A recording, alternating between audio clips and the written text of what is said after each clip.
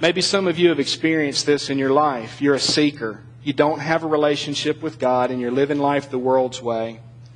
You're genuinely trying to find out if God is real, but you keep making excuses. When you make an excuse, when you say, God, I'm not ready, I don't have all the answers, God doesn't back up and say, that's a good excuse, I'll leave you alone. Listen when I say this. God is a relentless lover of your soul. He is not going to stop coming after you. He is relentless. He will not stop.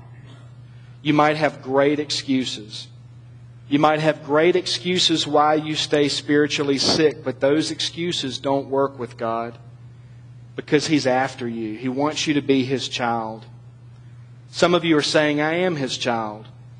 The Bible tells us that we are only His child after we've said yes to Him. Everybody born into the world is God's creation, but we don't become a child of God until we say yes to Him. And He wants that relationship with you, and He is going to pursue you. I have 3 little kids. If my kids get lost, if they get distant from me, I'm not going to give up looking for them.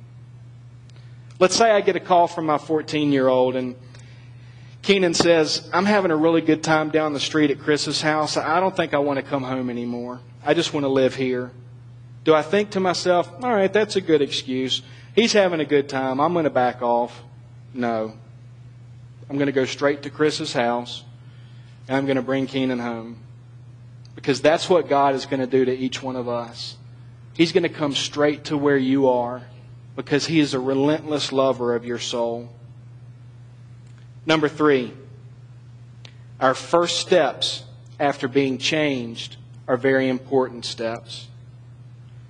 Our first steps after being changed are very important steps. Notice what happened when Jesus healed this guy. It says, instantly the man was healed. He rolled up his mat and he began walking. This is a question to some of you who are Christians. And if you're a seeker and you're not a Christian yet, I want you to listen to this. When you became a Christian, what did you do? What were your first steps? Did you walk away from a sick friend? Did you not go out and share with people what your decision was? I think it's like this sometimes. Somebody's a seeker, living the world's way, and they accept Christ and they develop a relationship with Him, and they step across that line to say yes to God's way.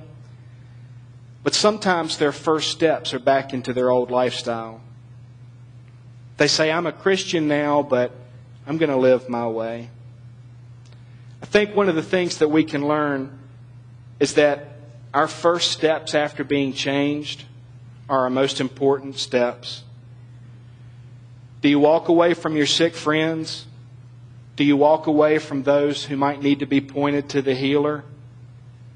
Or do you go after them and tell them how they can be healed? How do we personalize this? How do we make this different?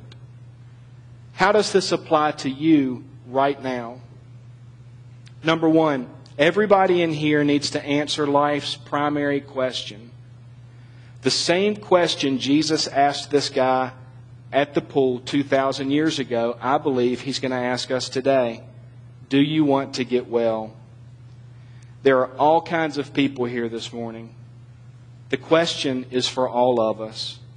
No matter where we are in life's journey, do you want to get well? For the seeker, you're spiritually paralyzed. And Jesus is asking you that question. Do you want to get well? So how do you answer that? Several years ago, I was working with a guy at the fire department. We had been working together for a few years before I rededicated my life to Christ.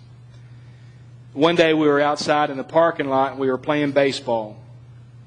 We had a plastic bat and a wiffle ball, and we used to love to go out there and play. And I was telling him about my experiences and my rededication, and I was telling him about my church. And he looked at me and he said, you want to talk about God? That's fine, but I don't have a need.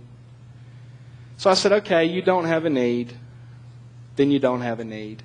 And we kept on playing, and I can remember thinking to myself, Lord, let me hit this wiffle ball back at him as hard as I can. We continued to play, and we played all the time. And as we continued to play, he would ask me a question about my church, or he'd ask me a question about God. And as I would start to answer him, he'd say, you want to talk about church, but I don't have a need. And this happened a couple of different times. And then finally, the last time that this happened, and he said, I don't want to talk about church, I don't have a need. I looked at him and I said, somebody that's asking all these questions about God, maybe you do have a need. And then he said, yeah, I'm starting to think about that. So he and I sat down and we talked. We talked about my relationship with Christ. We talked about where he stood with Christ. And he realized that he was spiritually paralyzed. Maybe that's something that's going on in your life. Do you want to get well?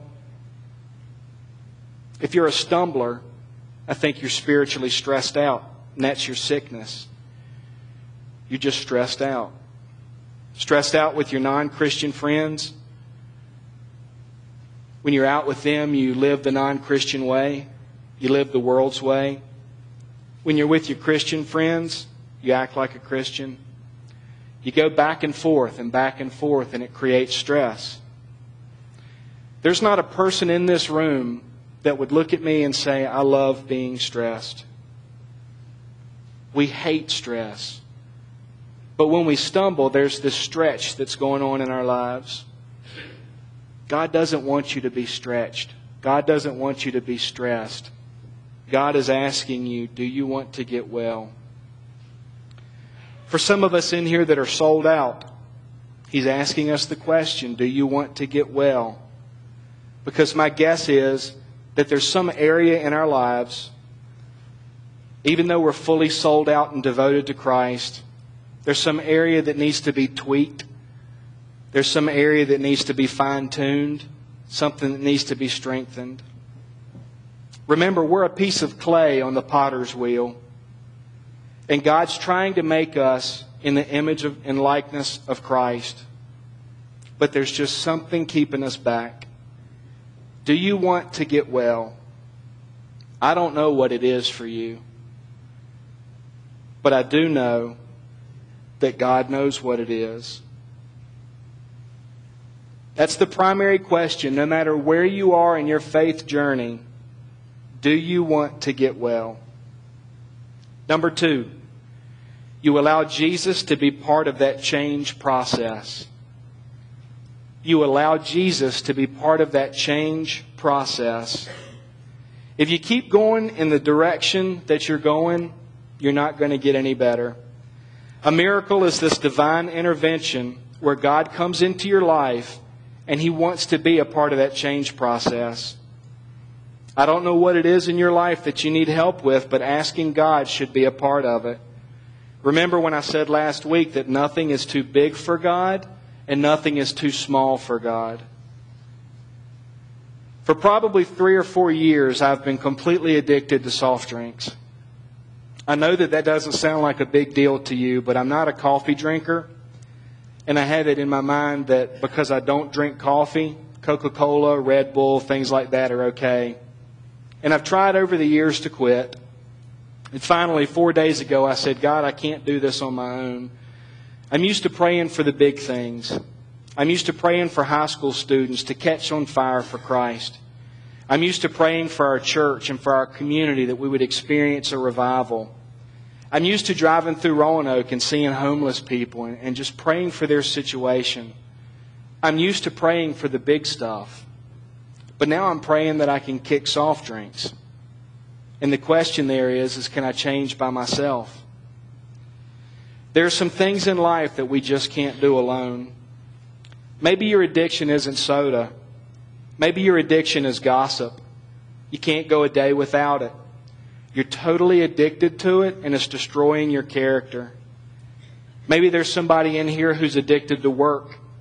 I talk to people all the time who are so involved with their jobs that they're never home at night to tuck their kids into bed.